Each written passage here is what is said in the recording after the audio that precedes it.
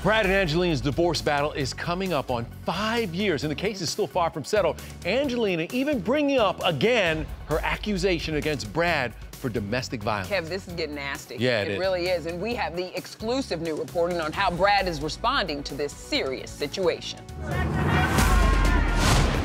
You got challenges and you got some uphills to face. It's scary for a moment, and then you look at your options and you make the best decision and you carry on.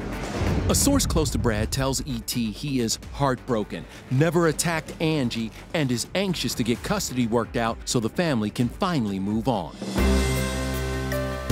We're also told those close to Pitt feel Jolie's recent domestic violence claim is simply a ploy to sway the family court in her favor.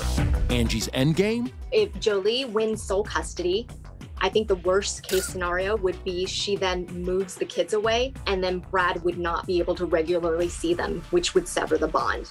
I think of the joy that we have in our family because we are together.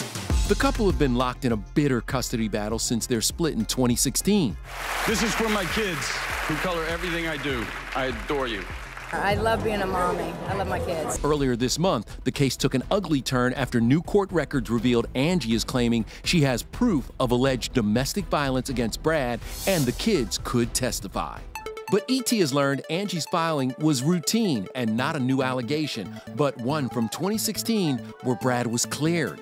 We reached out to Angie's rep for comment. Our Brad source also says it's worth noting how much Pitt's life has changed since that 2016 incident. Quote, Brad has acknowledged his past drinking and taken responsibility for it. Last year, in a heartfelt speech, he thanked Bradley Cooper. I got sober because of this guy, and every day has been happier ever since. I love you and I thank you.